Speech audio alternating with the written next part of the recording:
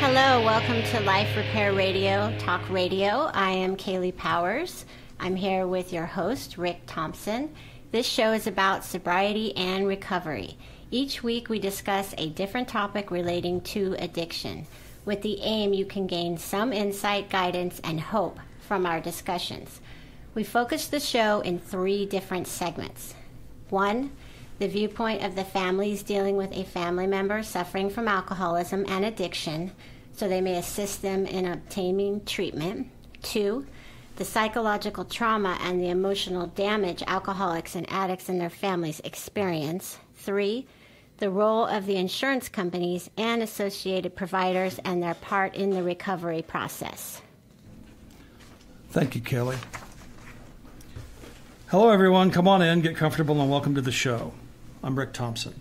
Tonight we're going to talk about chronic relapse and what that entails to the individual who cannot stay sober and the effect on the recovery environment. In the second part of the show, we shall address intimate relationships within the first year of recovery. I couldn't even say that with a straight face, I'm sorry. And the pros and cons connected to it. The third segment shall be dedicated to the callers, if you have the guts to call in. In the studio tonight are Kaylee Powers, who is a recovery intervention counselor at Zen Detox, providing detox and counseling to individuals and families affected by substance abuse, in addition to infrastructure support as a sober companion. She also participates in relapse assessment, substance abuse crisis counseling, and facilitates recovery groups. And our dear friend, Jerry Ross, who was a previous guest, is in recovery. He will also share his strength, hope, and experiences and moderate insanity with us. Hello, Kaylee and Jerry. How are you this evening? Hello, Rick. Good, thanks for Okay, having me. we're going to go right into this. So, Kaylee, Yes. can you please give us an overview of what it is that you do within the recovery establishment? Sure. I work a lot with the chronic relapse population, people who are in and out of treatment. A lot of them are suffering from post-acute withdrawal syndrome. They have a lot of physical things going on. I work with them on different medical interventions. I also work with people who have long-term sobriety, where cross-addiction starts to show up, or they have chronic pain issues, and they need help treating those things as well. What do you feel is the hardest part of your job? The chronic relapsers and their place in the AA community and in life in general, and how to help them deal with their shame and self-punishment. Okay. This question's to both of you. How do you feel the family of the person who is suffering with their addiction move forward to obtain help and treatment for the addicted family member? Either one of you can run with that ball. Well, I don't know about that clinically. What I can tell you is my experience is that a family that's been exposed to an alcoholic or an addict over a period of time gets almost as sick, if not sicker, than the alcoholic. And I believe that for them, there's programs that they can go to. There's Al-anon, there's Al-anon, and other 12-step based programs for the family of the alcoholic or the addict. I agree 100%. I actually have 11 years in Al-anon myself, and it's true. The people that are affected around the alcoholic can become as crazy, if not crazier, trying to control and manage something that they simply cannot do. Right. I remember I was sponsoring a guy years ago, and his wife called me up and said that he was out and that he was extremely drunk and that he was going to come home. And I said, and what is your plan? And she says, well, I don't know. That's why I'm calling you. I said, well, what happens? And she told me that, when he comes home, he becomes violent. He kicks holes in the walls, and they had just had a child 6 months earlier. And she said, what do you think I should do? And I said, leave, get out of there.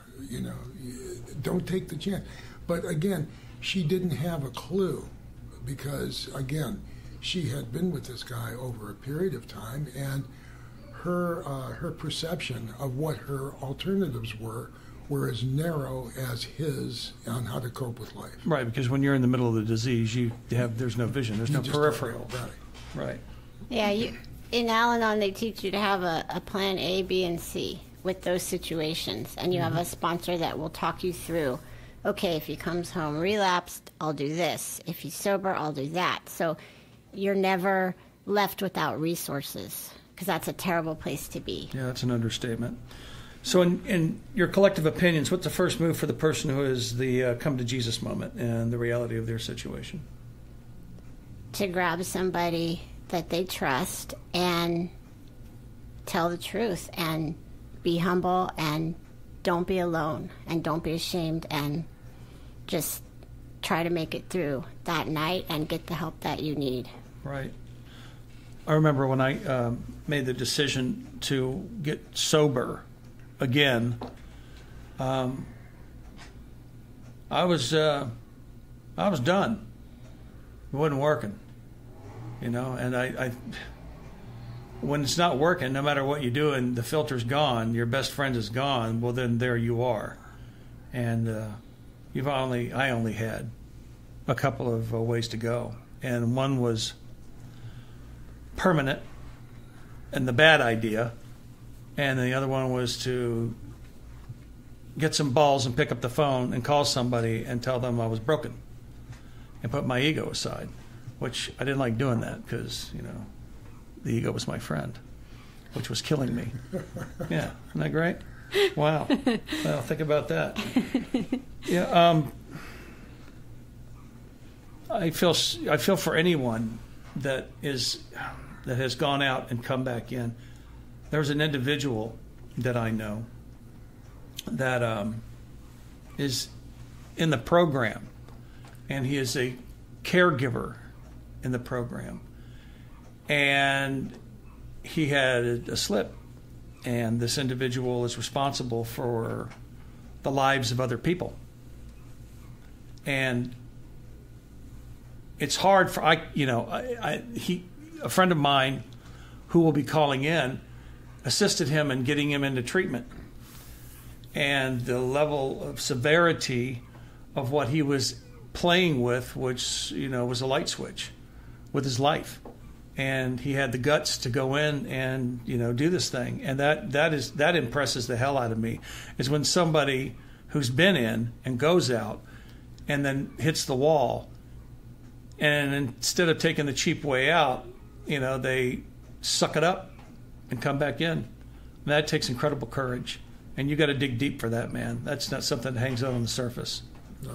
That's especially when they keep trying, and they have a seat as well. They have the desire. They may not be able to get it that time, but as long as they keep coming back, they're safe for that day at least. Right. Well, this is something I thought about this morning, kind of loosely. There's no really easy way to say this or straight way to say this. Is the next topic I would like to talk about is relationships, also known as hostage taking and recovery. So when you're walking in the door and the booze and the dope are gone, and what's left? What else can I do so I don't have to feel this shit that I've been feeling for the past decade or so? Sex is good. That's a good idea. And I don't know anyone that hasn't engaged in a relationship on one way or another, carnal or not, when they come in. Because, you walk in there and it's like a smorgasbord of human beings, that are just starving to death, and my take on it is when your sponsor tells you not to have a relationship for a year, there's usually a very good reason behind it. It comes from experience of that person having fallen down and skinning their knees, in light of other terms. But I did it, and I got my guts cut out. I made some really stupid bonehead moves because I wasn't thinking about the outcome or the ramifications of what I was engaging into myself or the other individual. I was just looking to not feel. And that brings you to a whole new level of pain. It did for me anyway. Kaylee and Jerry, what are your experiences pertaining to the mindset of the recovery community about newcomers engaging in an intimate relationship within their first year? You want to hit this, or you want me to go? I'll get it over with. I have a lot of experience. Now, I'm an Al-anon, so my perspective is different than AA, but I have experience with this professionally with a lot of rehab romances. And I've actually seen it both ways. I've seen the disasters, but I've actually also seen people help each other to stay sober and be there for each other. If they both listen to their sponsors and put their programs first, that's key. Right. And if they're willing, they keep it detached. And I've seen it work. Not often, but I have seen it work. Not a lot. Not a lot. Yeah, I'd like to. I wow. got to tell you this. I do know some couples that actually came into this program, hooked it, and we're talking about 25, 30 years now, and not only are they still a couple, but they're still sober. More times than not, though, it was like this. I heard a speaker. He's from over the hill. That would be in the 310 area. Right. Yeah. And it takes about, 12 to 1,500 drunks to keep him sober. But anyway, I'm not going to go into who it was. My favorite kind. Let's not judge. No, of course not. I judge no man. Never. But anyway, he gave an example of meeting on the campus of recovery. And off in the distance, he sees her, and she's in this long white daphne gown on top of a horse, and she looks across, and she sees him, and he's in this suit of armor on top of this huge black steed, and they get closer, and they get closer, and they get closer, and she looks at him, and she goes, "Daddy," and he looks at her and goes, "Mom." And that's just about what I've seen for the most part. Yeah. Now, when the first time I got sober for in earnest, all of a sudden, I don't know, it must have been 2 or 3 months of sobriety, and I get this feeling, and then I look around and I realize, just like you said, this is a smorgasbord. Because if you drink and use like I did, you were alone most of the time. Right. So I called my sponsor because I had heard this, you don't get into a relationship in your first year. And I called my sponsor and he said, well, there's no place in our literature that says you need to do that. Right. And I said, really? And he says, yeah.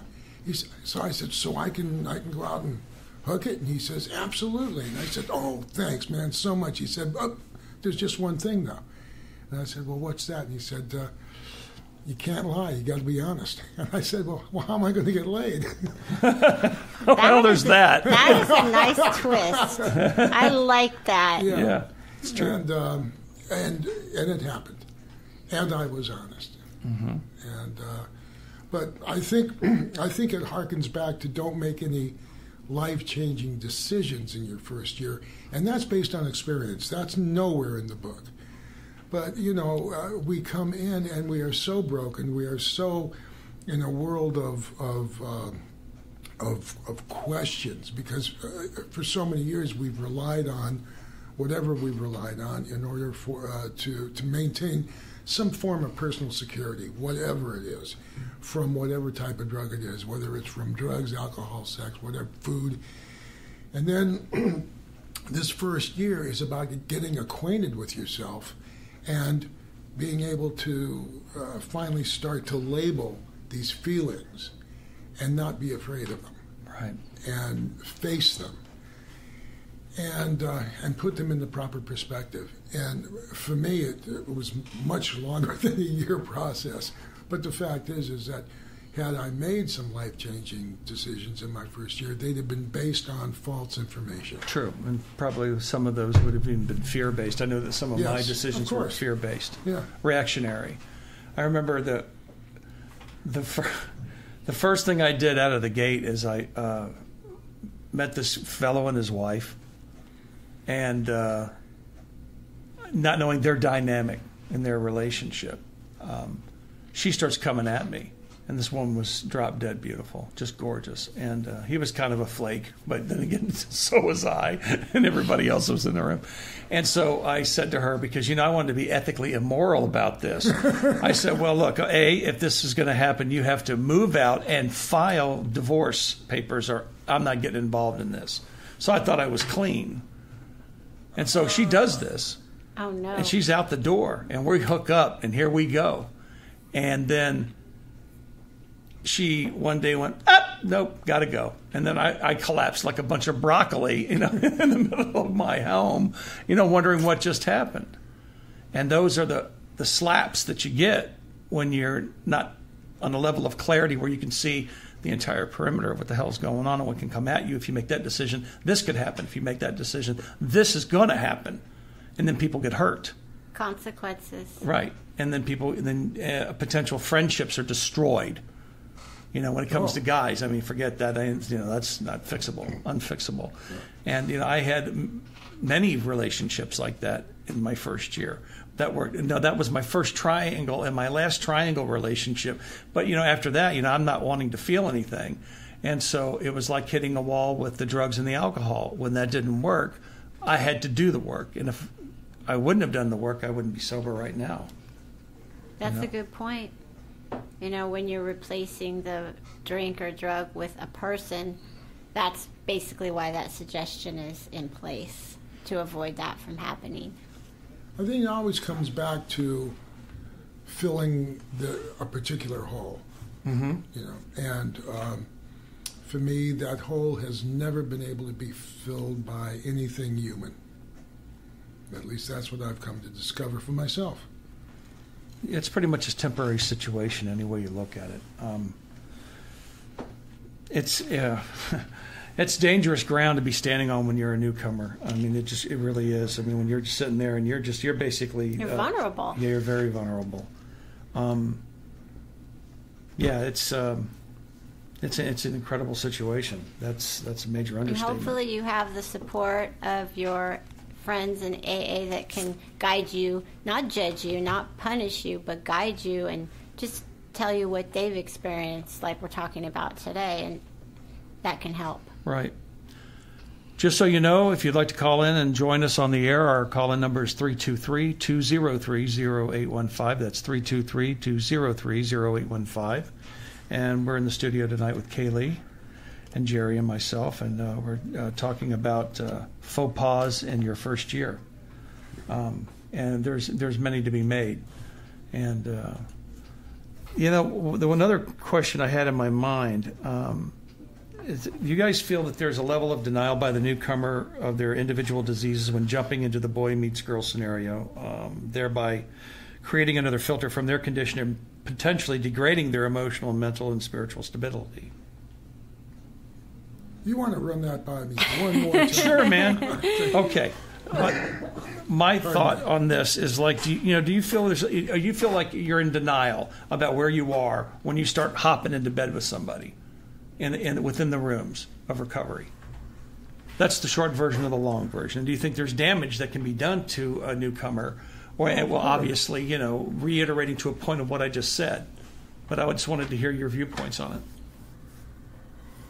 Well, certainly, if you've got any length of time and you're preying upon a newcomer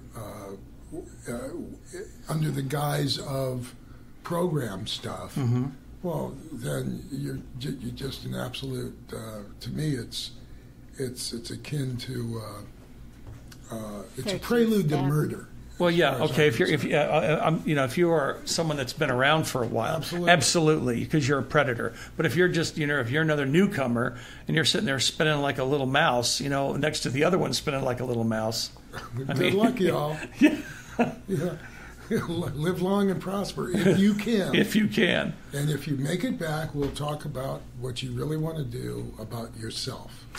Now, the other thing about that is that if you get involved into a relationship with somebody in the rooms, when it breaks up, who gets possession of the room? That's like the house, really good question. Right? Me, I stayed. I didn't care because I didn't care. I could care less. I'm not leaving, and they didn't leave either. Most of them, got married to somebody else, which is fine by me.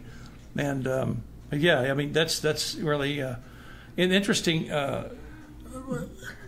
It's who gets the room.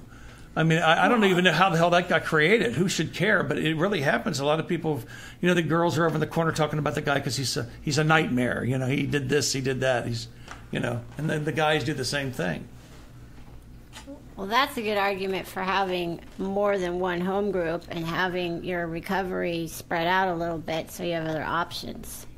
You want to have where you can get what you need, but you also want to have a good phone list with a lot of people to call, because drama's going to happen in the rooms regardless whether you're in a relationship or not, even in friendships. So you want to have the other option and not get too enmeshed in general. Right. Well, that's got the stories I've got in my mind about the things I've seen in the rooms over the years. And I've seen... I don't think regular people would even believe it. Yeah, they wouldn't believe it. I've seen I got sober in Dallas, in Texas, and it's a different animal there. Blood runs a little hotter down there for some reason. And I've sit there and completely mellow meetings, just discussions. And then I'll look over to the right, and there's this chick, she's eyeballing this other girl. And they're starting to look at each other. And I'm thinking, no, this is not going to happen, right? And they leap at each other like two cats. And then you got a cat fight in the middle of a meeting. And I've never seen that in California. Never. I haven't. Maybe you have. Guys have, but I haven't. But well, actually, I was speaking in a meeting in Santa Barbara. And, Santa Barbara? Yeah. And some woman came in the door, walked over to a particular aisle, pointed at this woman and said something to the effect of, "Are you happy you split our family apart?" Oh, no. Yes. Ooh, yeah, I've seen that one. That's ugly. But I think that's never good. I think that portrays... I don't think that's portraying the program as it really is. I think that's... that can happen anywhere. Yeah, exactly. And... Well, I remember going to the old Radford when I was training as a substance abuse counselor, and I was brand new to AA because I come from the Al-anon world, and just sitting there watching the dynamics that would go on and the people that were sharing and these girls that were getting up and making amends for sleeping with the room, and I was just like, is this really happening? Like, am I really seeing this? And these girls were wearing these little sundresses, and I was wearing combat boots and a leather jacket. I was like, that's hot. Boundaries. Boundaries. And I just couldn't believe what I was seeing. Well, I think it comes down to obviously the person that you pick as your sponsor,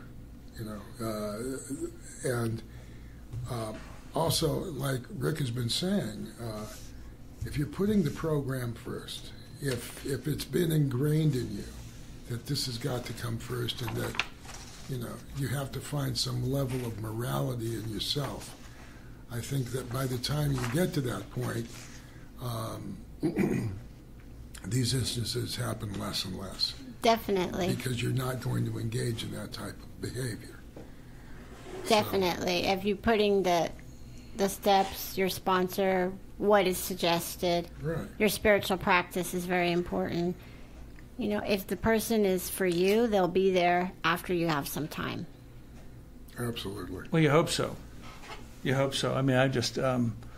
I've seen people run with that scenario, going from one relationship to another, and it's just like never ending until they literally get bounced from a room, because the old timers just, they say this is not working. Because of the obvious. People are coming in here because they're dying. We don't come here because we're doing really good. We're coming here because we're almost dead, or we're going to be dead, and instinctively we had something that brought us in. And you're in there, and you've got people that are trying to save their lives, and what you're doing is you're killing them, and you don't realize that. And I didn't realize that until my sponsor he got sick of yelling at me about it, and he sat me down. He says, "Look at that girl right there. She's broken. Now look at you. You're still broken too. So what do you think broken and broken together is going to equal?" And I said, "Broken." He said, "No, dead." And how appropriate. Yeah, really. Law and order. Dun, dun. But at the same time, in the back of your head, you're going, "Yeah, but this is going to be different." Oh, right. Yes, absolutely. Of course. Yeah, because we've never done this before. This is going to be fresh and new. Right. And just the pain is fresh and new. Because and I'm the exception. Right. But your patterns are your patterns are your patterns. And if you haven't worked on your patterns, you're going to continue those patterns because you don't even realize that you have patterns. I didn't until I really sat down and I did a serious fourth step and went, oh, man, what am I doing? You know, I mean, when I saw the damage that I was doing to the women spiritually and doing it to myself at the same time, you know, I had a lot of guilt about that. Well, if you look at some of the literature, it says we tried to shape a sane and sound ideal for our future sex life. We subjected each relationship to this test. Was it selfish or not? Right. We asked God to mold our ideals and help us live up to them. We remembered always that our sex powers were God-given and therefore good, neither to be used lightly nor selfishly or to be despised and loathed. Whatever our ideal turns out to be, we must be willing to grow towards it. And there's the rub. Mm-hmm. We must be willing to grow towards it. And the growth it's not like bamboo. It doesn't shoot up overnight. It takes a while. Yeah, that's true. It took me a long time. It took me about 8 months and 2 sponsors, because the first one fired me, which I totally understand because he just didn't want to hear it. And the second one would just sit there and shake his head and said, "You're just keeping me sober, kid. You're not doing anything for yourself or anybody else." That's awesome. You know, and I got pissed. Well, yeah, I thought, "You arrogant bastard. How could you say that to me?" And then I went home and I thought about it and I went, "Wow, I feel really stupid." So I had to go back to him and apologize, you know. I always got the phone call, "You know, man, I got to tell you, Spons, I met her." And I said, "Really? Great." Yeah. Yeah, man. We went to coffee. We were there for 3 hours, man. She's my soulmate. And I just won't say anything. And finally he'll say, "So what do you think?" And I'll ask him, "So what were you doing the day before you met her?" And inevitably there's always silence on the other end of the phone. And then I ask him, I'll say, "Well, were you going to meetings?" "Yeah." "Were you keeping commitments?" "Yeah." "Were you working your steps?" "Yeah." I'll say, "Don't change a thing, because that's what got you attractive. That's why she wanted to be around you, is because of what you were doing." That's very positive. I really like that. Yeah, it's familiar. The problem is that, pardon me, 8 times out of 10, these guys start changing their schedule. Right.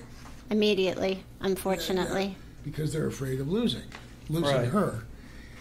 And I'm sure that holds true with it's women distraction. as well. It's a distracting thing. Yeah, it's a complete distraction. And in Al-anon, I mean, it's such a different perspective because you want to save that alcoholic and help that alcoholic, and that is your drug. You don't need to drink anything. You want to chase them around and make sure they don't drink.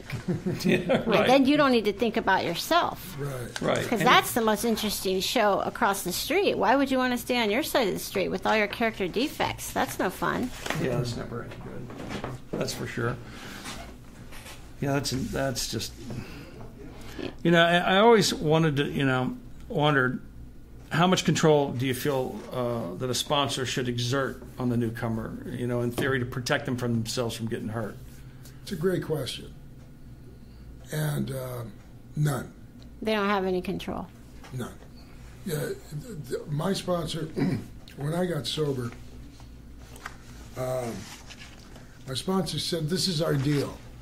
Some of it's in the book, some of it is not in the book.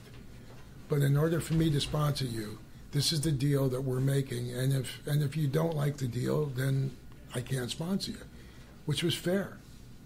He made no allusion to, in other words, he wasn't saying that his way was the way. It was just that if that was what I wanted, if I wanted what he had, then this is what I was going to do. And for the most part, he did stick to what was going on with the program and the book, obviously. Of course, there were some things he said that he didn't think I should share for the first 6 months I was sober, because I had heard the music of Alcoholics Anonymous, but I didn't know the words because I was never listening. Right. And he said, listening is an art, so why don't you learn to listen and take 6 months to do that? Right. It was the best thing ever happened to me. That's interesting. Yeah. So what did you hear? Everything I needed to. Everything I needed to. And then the funny thing is this, is that when it came time, when that 6 months was up, I really didn't feel the need to have to share now. But what was interesting was my sponsor said, yeah, you got 6 months and now you can share. But you can only share for 3 minutes, because that was the time limit. And in that 3 minutes, you have to share your experience, strength, and hope. And it made me, pardon me, I'm so sorry. It made me edit all the bullshit into a 3-minute share that had meaning to it, rather than something that at some point I was trying to get across. Right. I wasn't trying to get a point across. I was sharing what experience I had, what strength I had, and what hope I had. It was a great lesson. Sounds like a really good way to deal with the ego of a newcomer, of feeling that you have so much to say, you know, when you're in that pink cloud and you're so excited and you just want to tell everybody, but you really need to be listening. Mm-hmm. Well, one would hope that they would. If you get into enough pain, you're willing to do anything. Let's see. In the best case scenario, what would be your ideal suggestion for a newcomer to make an honest attempt to stay focused on their program and not fall into a potentially dangerous situation, which could, in fact, I guess, lead them back into their using again? I like the 90 and 90. And I heard recently, get a commitment at every meeting you go to. That sounds overwhelming, but I think it's a great idea. It worked for me. I mean, I washed ashtrays when you could smoke in a meeting. I mean, I washed ashtrays, mopped the floors, set up chairs. I still do it. Because it gives you you're committed. When when you're walking in and you're helping set up 300 chairs, well, you're dependent on, and it gets you out of your head, and it makes you part of the situation, the bigger overall. And I was going to 3 meetings a day. I lived right around the corner on purpose from the meeting hall, and I would go in there and I would do anything, because I knew that if I didn't do this, I was going to the embalming table. I was convinced of it. But after at first I didn't like it. I mean, I'd get pissed, and I'm sitting there scrubbing all the 45 ashtrays, and I'd be just cursing under my breath. And then one day I started feeling really good about it, because there was a beginning and a middle and an end, and it was tidy and it was together. And so I started being more tidy with my own house and make sure that my bed was made when I got up in the morning. I'd make my bed, say my prayers, and then go on with my day. And so I think that that's really good practice for anybody that's new. And if you've got newcomers, that you should definitely direct them to do that. Because you're putting structure into a life that was so full of pain and unmanageability. Right. Well, also, and it can deal with the ego as well. I remember I was about 3 months sober, and I wasn't feeling a part of, and I was in front of this meeting, and one of the guys that had been around for a while was out there, and he asked me how I was, and I told him I just don't feel a part of. And he said, next week, he said, get here early and set up the chairs and don't tell anybody. Right. And I looked at him and I said, what the hell is that going to do for me? He said, just do it. And I thought, screw you. The next week I showed up and I started to set these chairs up with the people that had that commitment. When I sat down, when the meeting started, I looked around and I took a certain amount of pride in the fact that this person sat in a chair that I placed there for them. Right. There was something about that made me feel like I had done something for the meeting, and therefore I was a part of it. Well, you're of service, even if it's in a small way. Exactly. There's nothing negative that comes out of being of service, and that's in every spiritual teaching and principle. There you go, yeah. But AA has a really unique approach to being of service, and it's really how it all began. If you look back to Bill and Bob, 2 alcoholics, it's like, well, I don't have anything. You can't teach me anything because I want to teach you. And that's how it started. It also goes back to that St. Francis prayer where it says, God, help me to seek to comfort rather than to be comforted. Right. Right. I mean, there you go, right? Yeah. And you can't be selfish and self-seeking when you're doing that. That's true. There's something I wanted to touch on, because you had told me that you were looking up the story about Chris Batham. Yes. And for those who don't know who Chris Batham is, he is the founder and board chairman of a chain of more than 20 sober living houses and outpatient clinics in California and Colorado. He is also the subject of a December LA Weekly cover story. And he has been sued 3 times in the past 3 months for allegations ranging from wrongful termination to sexual battery against his own clients. And the most recent lawsuit filed 2 weeks ago by actually 5 former patients at one of Batham's community recovery CRLA facilities alleges that Batham isolated and targeted the plaintiffs and other women to prey on their addictions by using and supplying drugs around them, moving them around to isolated hotel rooms in remote locations, encouraging them to use drugs with him, and sexually molesting them when they were high or incapable of consent. What's your thoughts on that, Kaylee? Unfortunately, I believe it's probably true. I've seen a lot of mess in my work. I've been fortunate not to work in a place where anything went on like that. However, in sober livings, I've seen it. I've seen managers get banned from meeting halls because they're offering sex for rent to newcomers. So when I read the story, I believe the victims. And it's unfortunate that he's not being shut down. Well, I think they're working on that. But that's, I think one problem that is out there is there's not enough oversight on state or federal level on what these people are doing. And when this kind of thing's going on, this guy, if he is guilty, this is all alleged, he hasn't been convicted of anything. If this individual is actually doing something like this, he's killing people. Because he's, how the hell can you even go there? One, if you've even really been around this program and you've worked, this program to the best of your ability, how in the hell? There's got to be another issue going on psychologically with that individual. Well, aren't those places licensed by the state? Yeah, but absolutely. But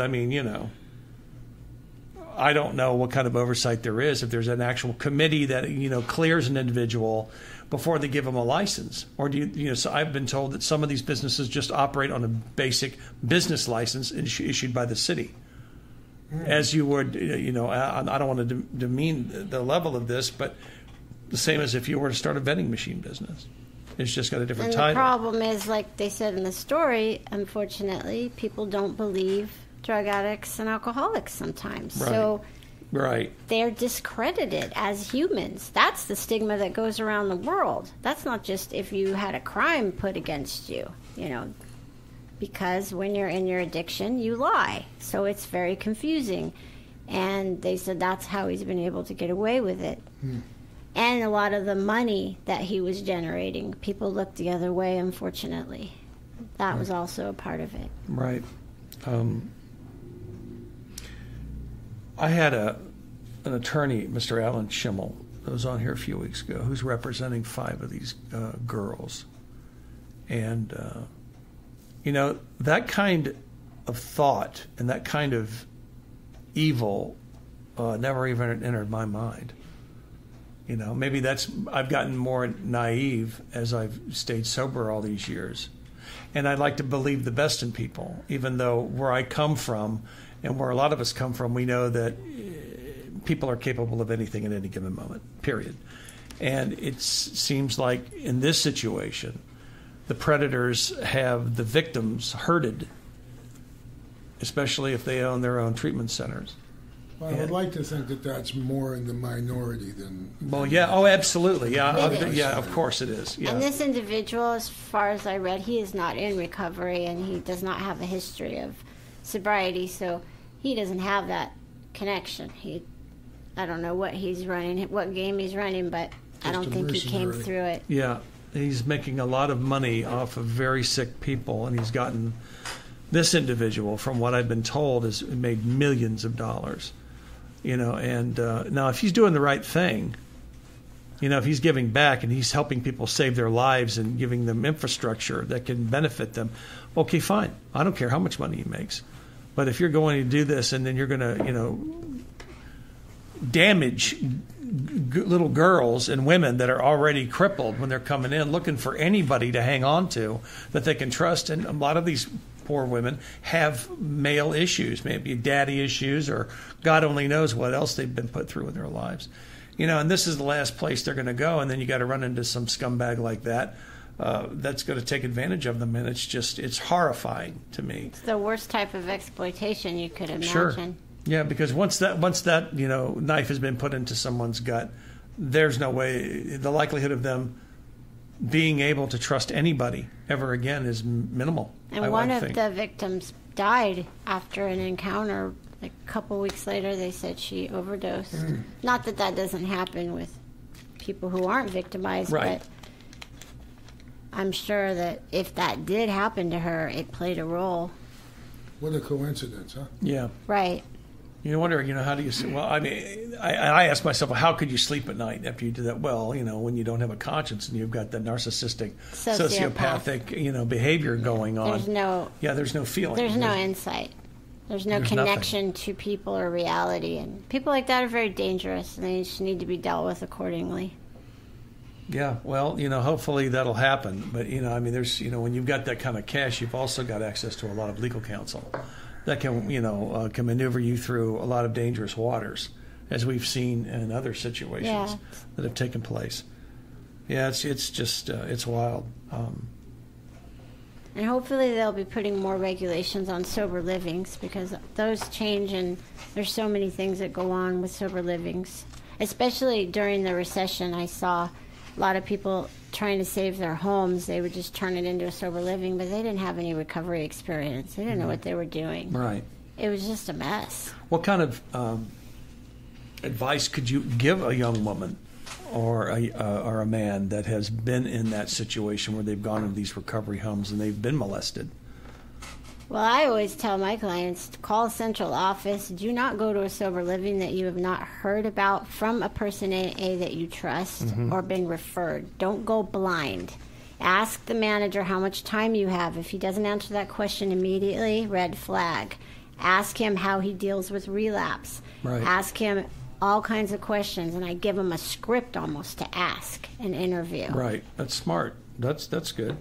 Yeah. I think a lot of that, pardon me, depending, of course, on who it is, but that needs to be taken care of by the family, because the addict or the alcoholic in their cups are incapable of being able to make a decision like that. Right. And so, unless you're completely, alone,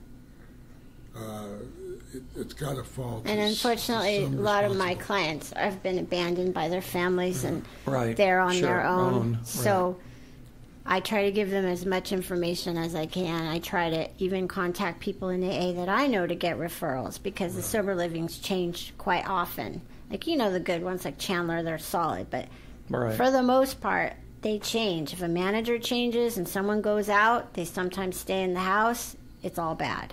So you just have to keep up with the community and stay close to the information. What do you think that... That's not what I want to say. What I'm thinking here is, do you think there is a level of denial among the recovery community of these people that have these houses and have these treatment centers, that this is really happening on the scale that it's happening? You think they're completely aware of what's... I don't know how aware they are, but certainly I do not believe that there's denial going on. Because I think we're some of the first people to point the fingers, going, "Wait a minute, this doesn't look right. What the hell's going on here?"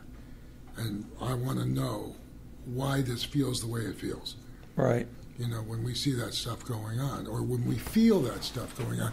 And by God, if you have a little bit of time, your intuition usually is correct regarding that kind of an affair. I've seen some denial with 13-stepping, though, with men just looking the other way or attaboy, and that was pretty horrifying. Yeah. But I have seen that, unfortunately.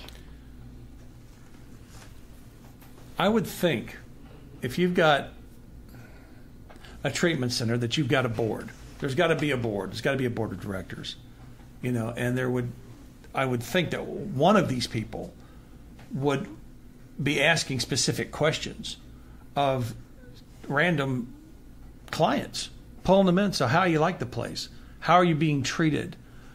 Has this happened? Have you been approached this way? Have you been molested? Have you seen any off-color remarks or actions by any of our staff? You would think that, especially with this cat, but then he's on the board of directors. Right. Right? He's the guy. God, it just, It's about business practices, too. And if he's opening and closing, like I heard the last one he had did go bankrupt, but then he just opened another one. So he just moves through different groups of people. Right. And that's how he runs from the consequences. And, people have their jobs at stake, and they're afraid to say anything. I think one person is speaking up, but he gets people in the corners where they don't want to lose their job, or that's true, they're in treatment, and they don't have anywhere else to go. And so then they feel cornered.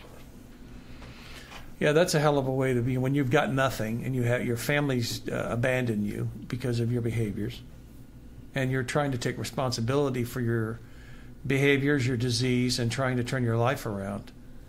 And you walk in and you put your trust in an individual, and then you get manipulated like that. That just, I